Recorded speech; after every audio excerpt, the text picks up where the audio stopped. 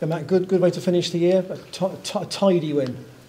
Yeah, it was obviously a great way to finish the year. I've been disappointed to not win a game with the great sort of 2016 that we had, and yeah, it was an efficient performance. It probably wasn't the prettiest game at times, but obviously we had to scrap and fight and match our opponents, and we outmuscled them for most of the game, and yeah, fully deserved the win. Was that the message from Darryl pre-match, is that you might have to work really hard to break them down?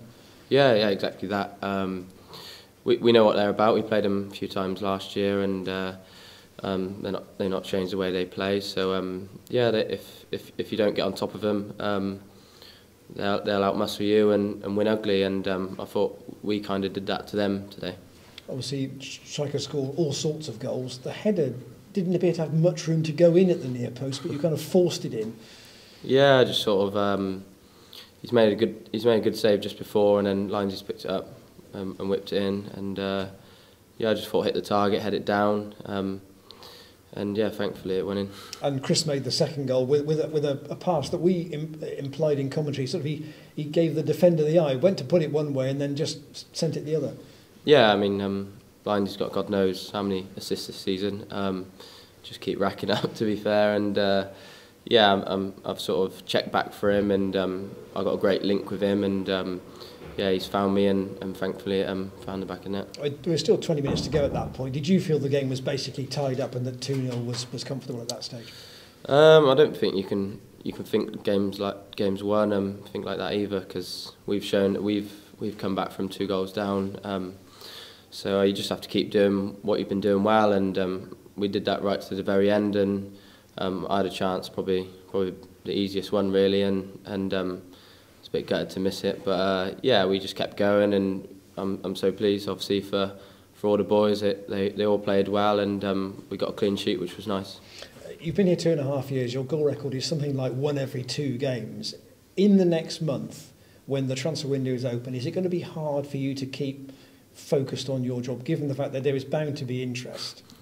Yeah, well, I think last year I learnt a lot about how to deal with it. Really, it's all new to me. Obviously, I come from a non-league background, and yeah, I'll be lying if I didn't see what was written in the papers and stuff all the time. But mainly what James writes, to be fair. But yeah, no, I've learnt to deal with it a lot better.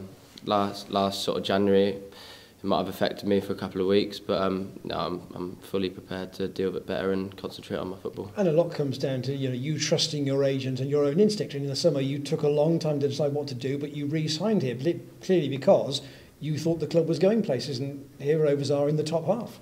Yeah, that's why. Obviously, I took a long time, and yeah, I had my reasons for that, and that was exactly what I wanted to do. I'm ambitious. So is the gaffer.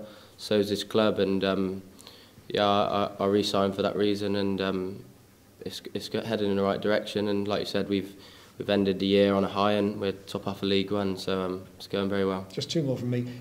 Given what has happened in the last 2 years after Christmas, where Rovers have found another gear, can the club collectively find another gear again at this level?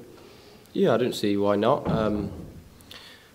I think it's sort of the fitness and testament to the lads, really, and obviously we've got a big squad here now, so there's competition for places, and I think ultimately we do pick up after Christmas, and obviously only time will tell this year, and it'd be nice to, well, obviously Gaff's given us a target to beat the amount of points that we got from the first half, so we'll be trying to do that. And just lastly, it is Charlton on Monday. It's a short turnaround, but given that result here, the manager won't need to say a lot in terms of making sure that you're set and ready for that match, I would think. No, not really. Like he'll have a plan, and he'll tell us sort of what they're all about. But yeah, you don't really have to say a lot to this group anyway. We want to win every game, home or away, and we try our hardest week in, week out. So yeah, we'll be trying to go and win now.